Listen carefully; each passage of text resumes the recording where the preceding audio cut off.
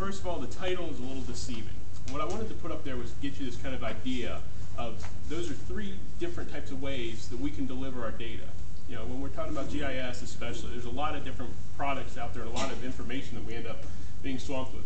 So in a lot of ways, those three words can be the same thing, but at the same time, they can be completely different.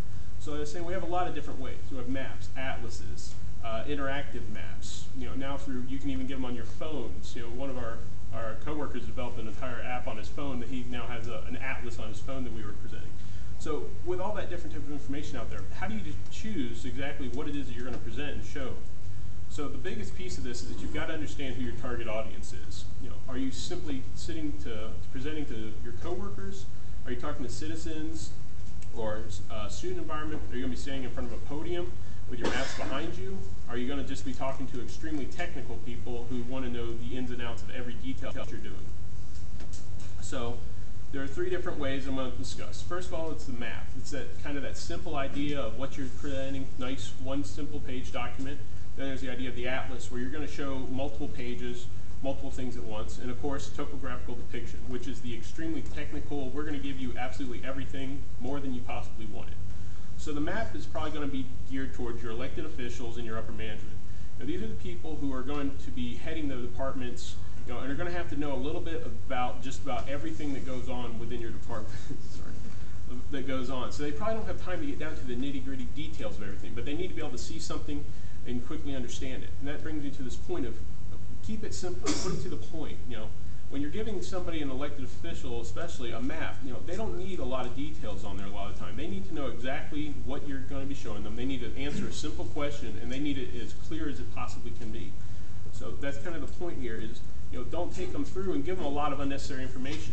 You know, when you're giving them a document, they say, I need to see schools. You know, give them schools. Give them a little bit of basic information with that, but don't overload them by putting a lot of excessive information on there that they're not going to need, or that may confuse them or somebody else when they're trying to make that point. You know, one of the worst things that can happen is, you know, questions start getting asked, and you're just simply showing a very simple basic map, and now all of a sudden you're bogged down on that trying to explain what that map was. You know, the idea with the atlas is kind of to be able to promote it out to your citizens, your students, you know, your public users, people that are actually going to be consuming that service. You know, for the most part, they're going to need something in their hands they can look at, understand where they are, what they need to take away from that, and be able to do some basic analysis on it. It's almost kind of like you're going to be telling a detailed story about something. You're going to be walking them through piece by piece so they can understand the entire piece, you know, a project as a whole, or a location as a whole, like an entire county or something like that. So they don't have to try to break it down into, you know, one large map to understand it all. They can get that additional information. Like I was saying, the big point with this group is to remember, you know, they're using it for information and navigation. You know, they're the type of people they need to know, be able to look at and understand where they are and what's going on around it. They may not be the people who are intuitively used to staring at maps all day. You know, so they need to be able to get that type of information away from it. And then you get to the last group, which is your topographical depiction. These are your extremely technical people. These are people that you can't give them enough information. You know, when you give them something, they're constantly asking the question, well, what's this? Why is that? Where's this location?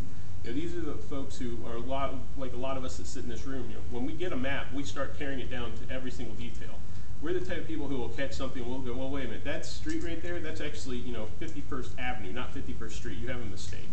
You know, those are types of things. So if you're presenting maps and you're going to be making maps for these types of people, you know, keep that in mind that, you know, the more details you can put on there, the better off it's going to be. Because generally, when the elected officials come to us and ask us questions, we need to be able to dive into that deepest level and understand exactly what we're looking at.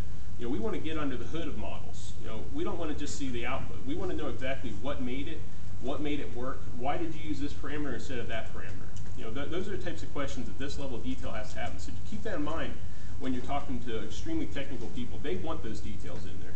You know, and a big thing, especially, you know, we're talking about Ignite presentations today, keep it fun and informative. You know, just because you're talking about highly technical things like a model, don't think that you have to sit down and get bogged down with going through the model step by step. You know, make it fun.